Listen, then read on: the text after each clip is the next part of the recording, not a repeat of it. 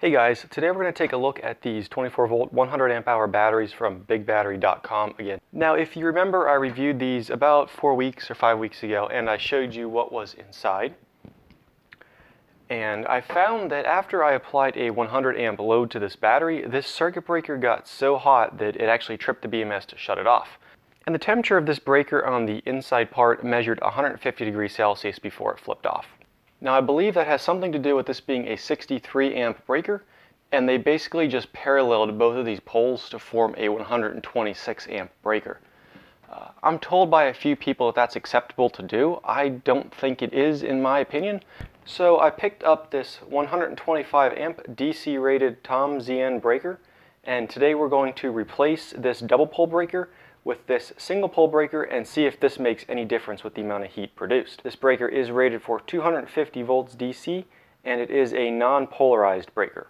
Now I did reach out to Big Battery as well and explain this problem to them, and they also said that this was an okay way of wiring this, but they did say they would take a look pending the results of this particular test. So this is just a standard DIN breaker, and they put this custom piece of metal strapping around the back of it to hold it to the front of the case. So this new breaker will fit the same way. It's the same type of DIN rail, and it's also the same thickness. So it's very important to keep in mind while working on this that all these terminals are live in here, even though the breaker is shut off. And I want to start by removing this BMS and get that out of the way. And to do that, there are 2 Phillips screws on each side of the enclosure. Now I want to remove this balance lead as well. And I did turn the circuit breaker on because I want to see how long it takes after I remove this balance lead for this to shut off into safety mode. Go ahead and pull the connector off.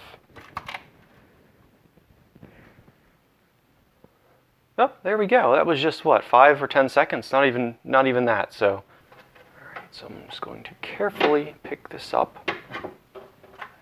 And there's not a lot of room to work in here. I'm gonna have to cut some of these zip ties.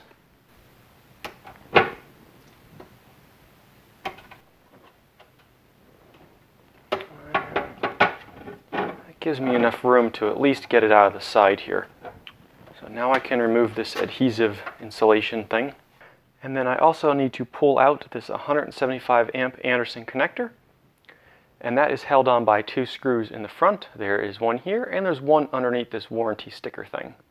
We now have a little bit more room to move our BMS out of the way, which safely keeps all the negative controlled components away from the positive side. So now we need to remove the strap that's holding in this breaker. And to do that, there are 2 more Phillips screws on the front, just like the Anderson connector. So we can slide the breaker out the back. You can see this little bracket they built for it. It's actually a fairly neat idea. And it is strapped in there. So we're just going to leave this on for the moment and disconnect these positive leads. Alright, so that is a 14mm socket to get those bolts off. And I will say that they were not on there tight at all, so maybe it was just a case of these bolts not getting tightened down enough. As you can see, there's only 1 flat washer and there are no lock washers, so when I removed this bolt, I didn't even have to use a wrench on the other end. I just twisted loosely with the ratchet on the one side and it popped right off. So I'm not sure at this point if that was the issue or not. Perhaps once we finish testing this one unit with the new breaker, I'll remove the top from the other unit and test the other one as well with the stock breakers and see what happens. But yeah, this bolt should definitely have a lock washer on, especially considering this metal is going to be constantly heating and cooling throughout the life of this battery. So on this breaker, they also have the positive for the voltage display coming out of here. So, and even that screw doesn't feel very tight. I hardly even moved that and the screw came out. Let me see here. Look at that.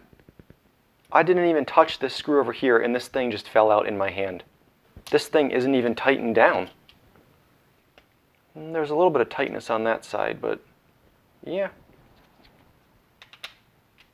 So there we go. This one was tightened down a little better, but not as tight as I would have tightened it, but this side where the heat was coming from was definitely loose, both on the breaker and the nut that went on that copper plate. So yeah, that may have been the problem here. So like I said, we're going to put the new breaker in anyway and retest this enclosure. And then I'm also going to take the lid off the second battery and test that one as well. Now to get this little strap thing off here, you got to pull up on both of these 2 tabs here to release it. So I'll just try to do one at a time. There we go. And we can see the thickness of the new one is slightly smaller since it's only a single pole, but the profile from the side you know, the DIN rail is exactly the same and it's exactly the same height. These are standard measurements pretty much here. We'll just clip this new breaker on the same holder. Now, in order to get the wire into here, I'm unfortunately going to have to cut off both of these ring terminals. I don't want to try anything funny like they did here with this thing really, because, you know, this isn't really designed to accept a solid piece of copper. This is designed for stranded wire. We'll say this is kind of painful having to do this because these are some nicely crimped, you know, lugs here, but alright, so I got about a ½ inch of insulation stripped off of each lead here. Now, you're not really supposed to put 2 wires into one clamp like this unless the clamp says you can, but so there's more than enough room for them to fit. Tighten it down. Just verify I got a nice tight clamp. Both leads are in there and they are not coming back out. Gonna give it one more tighten here. It's good. So next I need to do the same with the connection coming off of the back of this Anderson plug. And there's not a lot of lead to work with here, so I need to be careful not to cut too much of this wire off.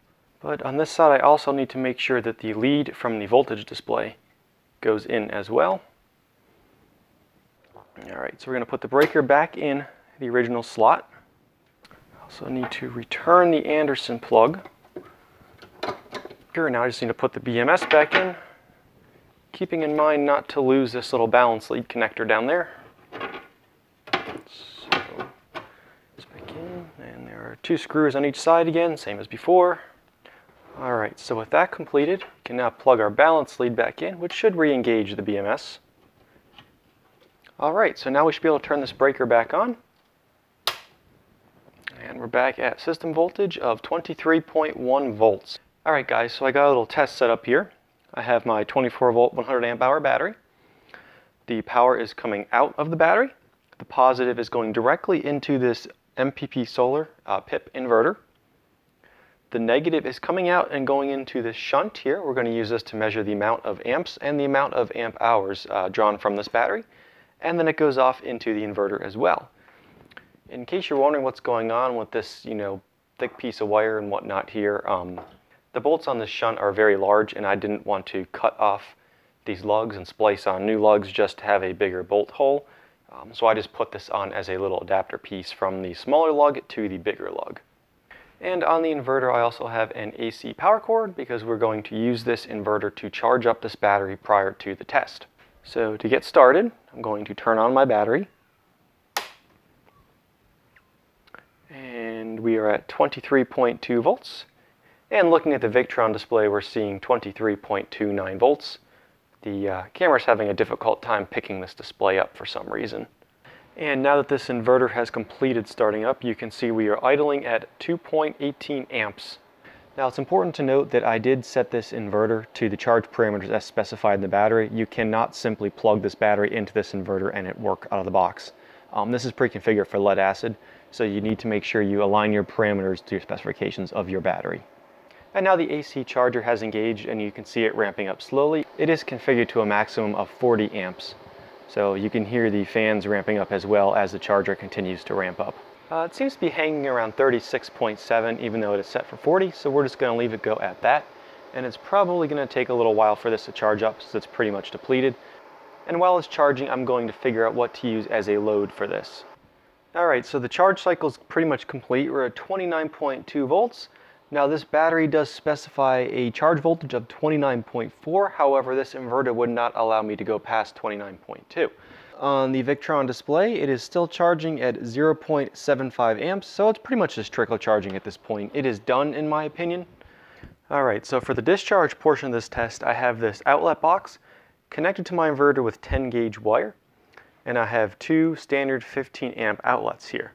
Obviously, you would normally want circuit breakers and overcurrent protection. However, this is a highly supervised test. I'm sitting here watching this, making sure nothing goes wrong. So if you're doing something similar, make sure you have the proper breakers in place. For my load, I just have 2 standard electric space heaters. They're 1500 watts apiece. This inverter is only good for 2400 watts, so I'm hoping that I can put 1 space heater on high and 1 space heater on low.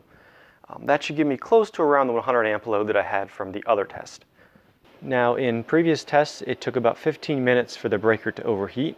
So I'm going to run this for about 15 minutes and come back and check it with the thermal camera. So here goes the first space heater. All right, and here goes the second space heater on low.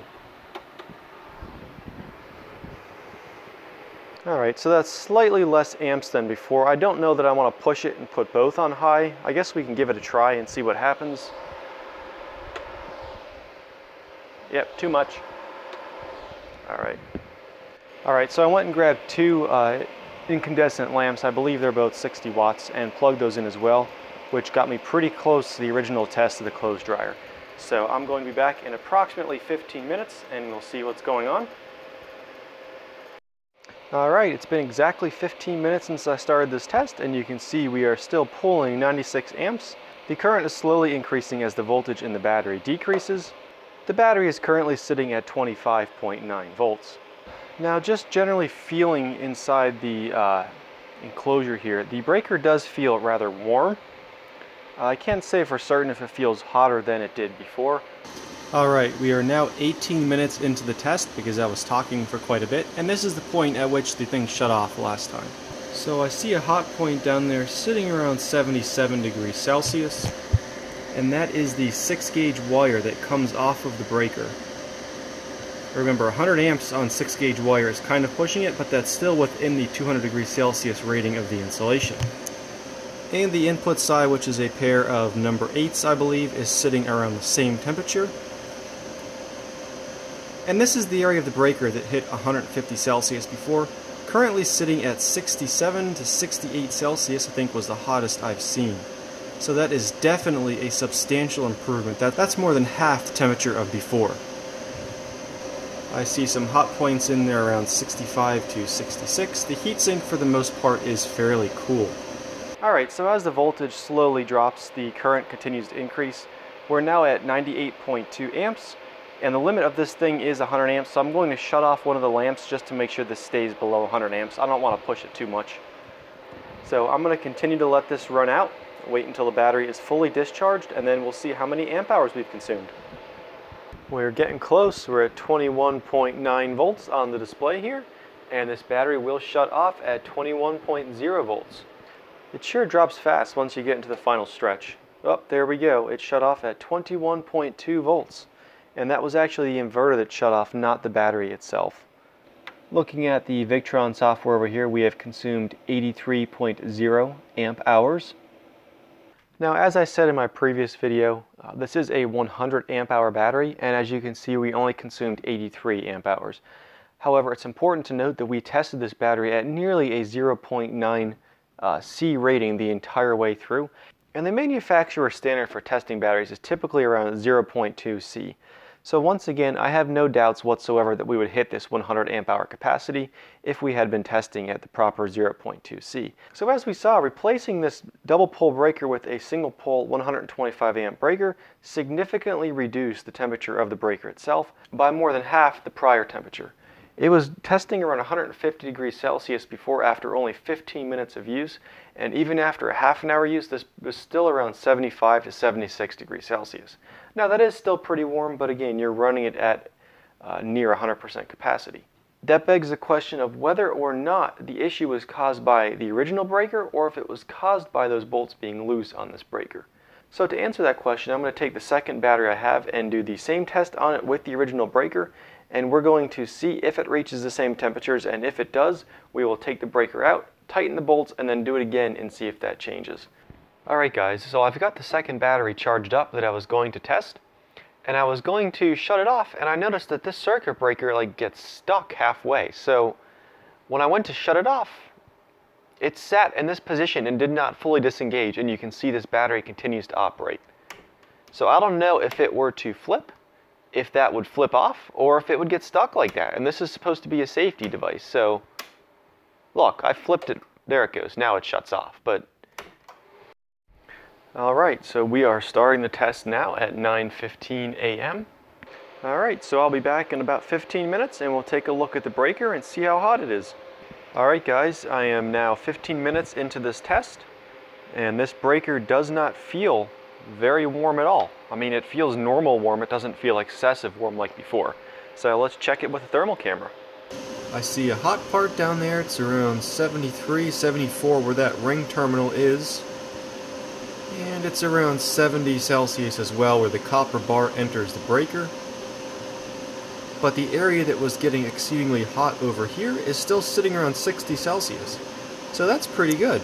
I think it's safe to say the terminals were loose on the other breaker. So yeah, after retesting the second battery with the original breaker, we did not see the same heat as we saw on the first unit. So I do believe the problem was caused by loose bolts on the original circuit breaker. And I think I probably wasted quite a bit of my time replacing it with this single pole breaker. I was talking to Will Prowse a little bit, and he said that this is a pretty good, decent quality breaker based on the spec sheet he found. I've never heard of it personally, and I don't really see any safety certifications on it. But regardless of which breaker is used, there still needs to be a lock washer on this bolt. I do think that was part of the problem in addition to not having it tightened down properly. So yeah, I'd love to know what you guys think. I do still love these batteries themselves. It's just this breaker, I don't know what it is. I'm just not sold on this double pole design of this breaker here. So yeah, any questions or comments, leave them in the comment section below. Please don't forget to hit that like button and subscribe if you're not already. Thank you.